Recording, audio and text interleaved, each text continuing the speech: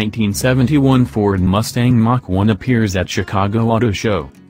Ford rolled out one of its Hall of Famers this week at the Chicago Auto Show, placing a 1971 Mustang Mach 1 front and center at its display.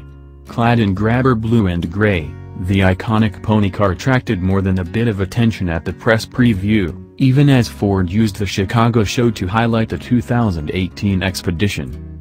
The restored 46-year-old Stang was in impeccable condition. The window sticker said it includes Flowmaster mufflers, a polished Edelbrock carburetor, kib shocks, and a larger front sway bar. There were also power front disc brakes, power steering, air conditioning, and tinted glass.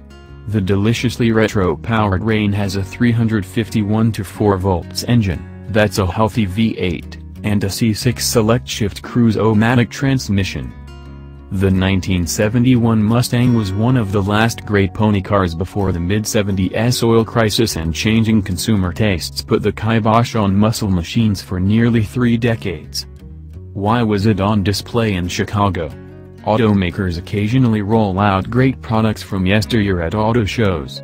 Conspiracy theorists could interpret that Ford will add a Mach 1 as one of its next special edition Mustangs, and this was an Easter egg teaser hiding in plain sight. A spokesman said it was actually part of a charity giveaway.